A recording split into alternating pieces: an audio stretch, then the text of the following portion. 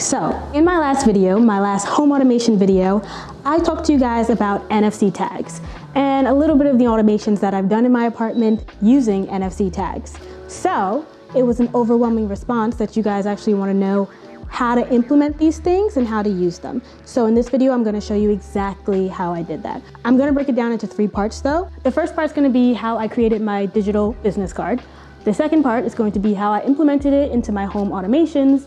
And then the third part is just going to show you how I triggered just automations on my phone in general.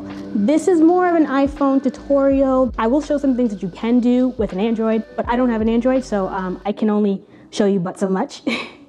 But I will show you some of the automations that you can do using the Shortcuts app on iPhones 10s and later. I think I want to do this at my desk though. Yeah, let's go do this at my desk. NFCs. Let's talk about it. NFC stands for Near Field Communication. It's been around for quite some time, I would say about a decade or so. NFC antennas exist in most modern day phones, so like your Androids and your iPhones 10s and later. So like I mentioned, NFC automations and NFC tags have been around for a while, but people are just starting to break into using them outside of using them for things like Apple Pay or Samsung Pay. These tags are very affordable and they're pretty cheap to find from Amazon. I bought a pack of 30 for about $9 off Amazon. I'll be sure to link it down below. This is not a sponsored video. I paid for this with my own money, but specifically for my tags, they didn't come with adhesive, which is kind of a bummer. So I'll try and link some down below that do have adhesive. That way it's easier for you guys to kind of mount them in different locations. So NFC automation or programming automation was released with the iOS 13 OS, and it came with the Shortcuts app. So I know a lot of you guys may not know or didn't know what the Shortcuts app was for. When you downloaded iOS 13, you didn't think much of it. You probably deleted the app, to be honest. But this is the app that we use in order to program home automations and other automations as well. But before we get into home automations, I do want to talk a little bit about digital business cards, digital social media cards. We can call it a business card just to generalize it. But I have made my own NFC tag and I've mounted it to the back of my phone. I programmed this NFC tag to include all of the links to my social media accounts. This could be useful for people who are business owners or who have Etsy shops and happen to meet people in the street and don't have business cards on hand, because who really carries business tags anymore? But this is a quick, easy way to transmit that information to somebody else and share that information with somebody else without having to go in and enter a URL or say your username on Instagram. So I do want to mention that NFC tags do come in this plain white dot. They're very light. They look very basic. A lot of the dots I have customized myself. People have asked in my last video how I got the decals on some of my NFC tags. I've made them myself, and I'll talk a little bit more about them at the end of the video, but this specific one I put on the back of my phone. I've made it myself, and this links to all of my social media links like I mentioned before. And I'm going to show you guys exactly how to do that. It's a quick tutorial on what you'll need. So in order to create this digital tag, you'll need 2 things. NFC tags, obviously, and you'll need an app called NFC Tools. Now I've seen this app on both Android, Google Play, and iPhone App Store, so you should be able to download it on either platform. Once you've downloaded the app, you want to make sure to open the app, and this specific app will write data to the NFC tag. So there are 2 different ways to store your social media information. You can either store one app specifically, or you can link a URL. If you guys are familiar with Linktree or DirectMe, which is what I use to store all of my social media links on one URL, you can do that here in the app as well. What you want to do first is hit write, then you want to tap on add a record, then you want to, I'll show you the first way. You want to scroll down to social network. From here, you'll pick a specific app. So for instance, let's do Instagram. You'll add your username. Mine is Sabrina Latoya. If you're not following me on Instagram, you should, at Sabrina Latoya _. Hit OK. And from there, you'll want to hit write again. You'll take an NFC tag and you'll scan it. It will recognize the NFC tag, and then that's it. Real simple. You no longer need this app on your phone, and whoever scans the tag doesn't need the app on their phone. You've pretty much just written the data to this chip, and that's it. You can delete the app right away, or you can keep it for future use. So when somebody goes to scan the tag, your Instagram it'll pop up right away. Another way to do it is if you want to include more than one social media platform, is to add a URL instead of adding a social media network. So you'll click add a record, you'll scroll down to URL, and here you'll enter in either your Linktree or your Direct Me. These are free apps that you can use to link your social media accounts all on one page. Super simple. Same way, once you add the URL, you click write. It'll ask you to scan the NFC and it'll write that URL to the NFC. And then you can do whatever it is you want with it. You can put it on a wallet, attach it to a phone like I have here. I think it's so much easier than carrying around business cards. There's so many ways you can use this, but I think it's a fun little thing that you can do with NFC tags as well. Okay, so moving on to home automation. This section is really going to be specifically for iPhone users because I'm going to be using an app that is specific to iPhones. You can do this on Androids as well. I'm not familiar with the process on Android because I don't have an Android. Team iPhones, comment below, hashtag Team iPhone or iPhone emoji. Show me all my iPhone users down there below in the comments. Like I mentioned in the beginning, you'll be using an app called Shortcuts. If you didn't know what it was before and you deleted it, make sure you download it now.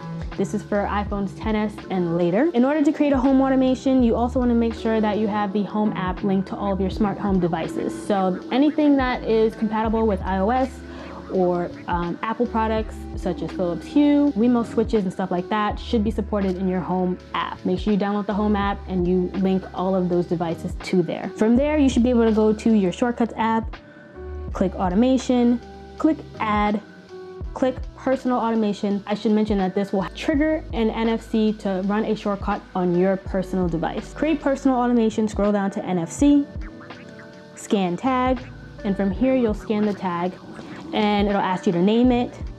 You can name it whatever you want. Hit next, and here you're gonna add an action. So if you're looking to specifically run home automations, you'll just tab on apps and click on home, and then click on control my home.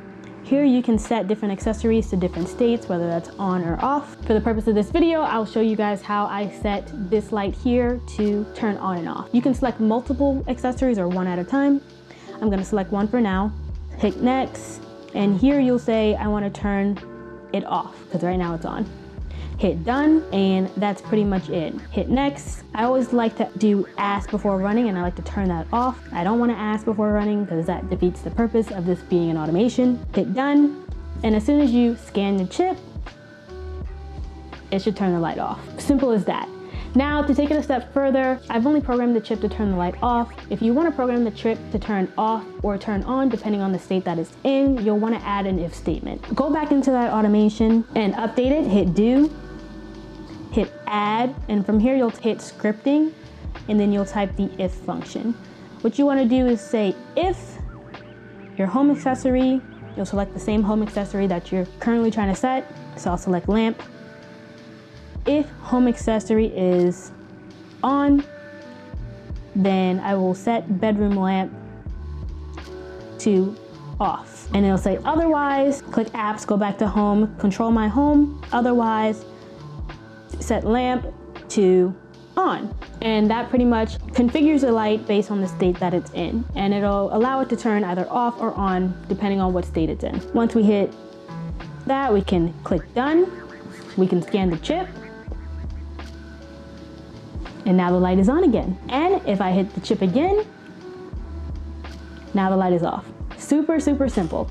Now you can get a little bit more complicated, and I'll show one for example. In my last video, I showed you the movie time mode that I have set on an NFC chip that I keep in my living room. It's a little bit more complicated. I do like to add a vibrate device on my automations prior to running any of the automations, just so I know a secure connection has been made between the NFC chip and my iPhone. So here I have vibrate device, and I have set 7 accessories. So I have 7 accessories in my living room that I want to turn off, and then I'll wait 3 seconds, and then I will run Netflix. So I have this app called Me. I think that's how you say it. You're not able to directly link Harmony with iOS, so Me is a third-party app that I can use in order to link my Harmony remote control with iOS settings, and then I can pull in some of my automations that run on my Harmony remote into the Shortcuts app.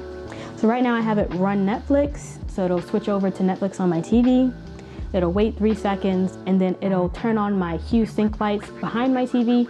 If you haven't seen that video, be sure to check that one out. It adds a better viewing experience when I'm watching movies. Also, I have another step to open the Roku app on my phone. That way I can use the phone as a remote control. That's how you set up NFC automations on your iPhone using the Shortcuts app. You can also run NFC automations just on your phone in general that don't have to do with home automation at all. So if you want to set a timer when you put in your clothes into the wash machine, you can create a personal automation, scroll down to NFC again, you can scan the tag,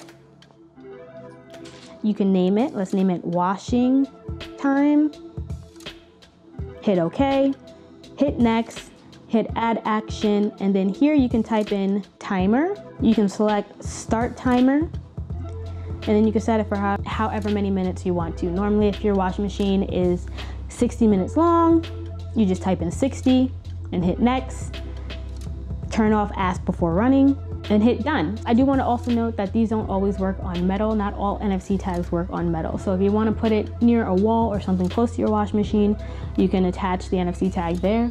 You scan the NFC tag once you put in your clothes, and it'll automatically set a timer on your phone. No home automation needed. You can also use things like this when you go into a car. When you get into your car and you hook your phone up to your phone dock, and you can create an automation to automatically tell you how long it's going to take for you to get to work, and open the maps to get directions to work to view traffic. So in order to do that, again, you would create personal automation, scroll down to NFC tag, hit scan, name the tag, time to work, hit next. The action you will want to get is directions, type in directions. You can do get travel time, and from here, it'll pretty much prompt you which commands to enter. So you can do get driving time from current location to end location, and then you can enter in your end location, which would be your work address or whatever it is, hit done. Then you want to add a notification step, show notification, and in the show notification, you'll just write what you want it to say. So I'll say it will take, you'll hit the travel time, that'll give you the amount of time it should take to get to work. So when you run this automation, it'll tell you how long it takes to get to work. And then you can also add another step to get directions. Also type in get directions, show driving directions from current location to, put in the same address. And you can use different apps. You can use Google Maps, you can use Waze. I'll use Google Maps, you can use regular Apple Maps. I'm not really an Apple Maps fan, go figure. And then once you run this automation, it'll get the time it takes for you to get to work, and it will also start your driving directions to get to that location. So those are the 3 uses that I use for NFC. Like I mentioned, they were my digital business card, my home automation, and just automation in general. There are so many different types of automation that you can use. Get creative with it. Go through the Shortcuts app and see all the different types of things you can use. If you want to be a little bit more advanced, you can do more scripting. In my last video, one of you had a question about how I got the decals on my NFC tags. I do want to mention that I do them myself. I have a Cricut, and all I do is create the design, cut them out on my Cricut, and then I attach them to the NFC tag. And then I use epoxy to seal them in just to look a little bit more polished. So I hope this video was helpful. I hope it wasn't too confusing. Let me know if you want more information about NFCs, or if you have a question, just leave it down below and I'll try and get back to it. If you haven't seen my other home automation video, be sure to check it out over here. And I also have all the home tech that I keep in my apartment. Check out this video down here. YouTube only shares videos when other people like the video. So be sure to like the video as well. And I'll catch you guys in my next one. Peace.